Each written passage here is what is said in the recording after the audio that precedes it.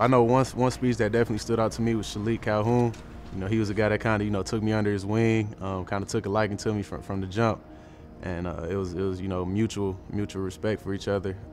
But his speech stood out to me because he brought it all together as far as Coach D talks about completing your circles, and he went from when he was a redshirt freshman on the scout team to him being a All-American superstar DN here at Michigan State, and just to be able to hear that journey and the lessons that he learned over that time, and from the coaches and just the support staff, it was amazing. I used to sit back there and honestly write down things like, man, I can't wait for my senior speech. And that's another reason why I wanted to be here for my senior year. I think this is a special moment for our seniors to be able to get up and address the team. I feel like this is a special moment for us, and where we can address the whole team, where it's not just players, it's the staff that's on board also, where they could understand where we come from and why we're so happy to be a part of this team. One thing that I want to make sure, that I've always wanted to make sure when it comes time for me to deliver my senior speech, is that I keep it real. Nothing forced or made up just to sound good, for the coaches or anything. But I want to be able to be real, with my teammates, with the guys that I've been here with, and give those freshmen a chance to hear, from the perspective of a fifth-year senior who's been through the ups and downs, who's been through a 3-9 season, who's won a Big Ten championship, who's graduated. I have my degree. But just to give a real side of things, while being a player here at Michigan State. All my life, I've been good at writing. I think it came from me reading a lot of books when I was younger and being able to form sentences and put words together, and the way that they should go together. But I really didn't get into journalism until my junior year of high school. I took an elective, just journalism, and being able to go out and have to get stories and learn about people and hear their perspective, because one thing that I've learned over the last couple of years is that life is about perspective, because you never know what somebody is going through, what somebody else's journey, somebody else's story is. Well, growing up on the east side of Detroit, my parents, they raised me very well. Big focus was always school first. They really didn't push sports onto me. First sport I played was soccer, and I just loved it, running around out there as a little 6, 7-year-old. Then I got into baseball, and I started playing football at 8. From my dad, playing football, just watching his old tapes and just hearing the stories about him, and being able to actually start playing, it was something I fell in love with, very early on. And went to high school. Me and my mom, we moved down to Missouri. So I was down in Kansas City at Lee Summit West for my freshman and half of my sophomore year. It was a great experience. I met a lot of great people down there. The football program was awesome. The school was amazing. But I was homesick, and I wanted to come back up here with my dad. And that's when I ended up at King. And my dad played at King. My mom went to King. 2 of my aunties went to King.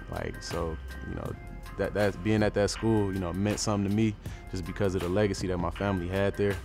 And I was able to do well at King, academically and on the field, and earn myself, a spot here at Michigan State. Obviously, my dad playing at Michigan, it definitely weighed in on the decision, but at the end of the day, he always told me that it was my decision to make, and he would be happy, with wherever I went, because he trusted me, that I knew, what would be best for me at the end of the day.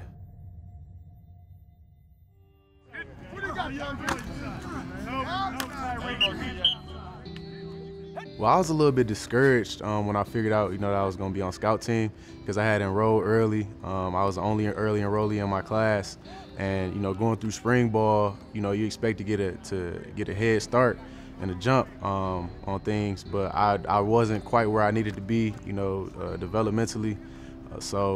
But I had to embrace being on scout team and going against, one of the best offenses in the country with Connor Cook, Jack Allen, Aaron Burbridge, those type of guys. Being able to just go against them every day and hone and work on my craft was something that helped mold me into, the player that I am today. Snap to O'Korn.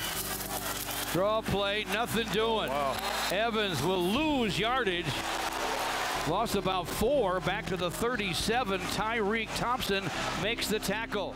My favorite personal moment was 2017 down in Ann Arbor, playing Michigan and winning.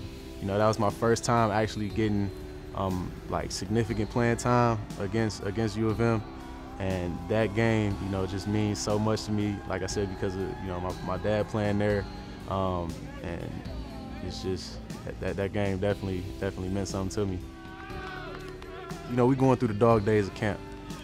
And to be able to come in those team meetings and hear, you know, guys deliver their speeches, it kind of gets you away from football for a little bit and gets you to connect, you know, on a more personal level with a guy you might not have had a chance to before. And like I said, everybody getting to tell their story is special, most definitely. Coming to, you know, deliver my own speech, I definitely think back to all the speeches that I remember and stood out to me, because being able to have that impact on those younger guys, it makes all the world a difference. It's definitely a rite of passage, you know, over the years. You know, you got to be able to make it through to the end, and like I said, Coach D, when he says, you know, complete your circles, that's really big. And I think, like, at the end of it all, that is the culmination of you completing your circle. You know, a lot of guys, they don't necessarily get a chance to address the team, but at the end of everyone's career, they do get a chance to stand in front of the teammates, stand in front of the coaches, the support staff, the athletic trainers, and give a side of their story, you know, since they've been here at Michigan State. And I think that's, you know, something important, something that everyone should get a chance to do. Appreciate all the love, man, for real. Oh, man. Woo, it's been 5 years.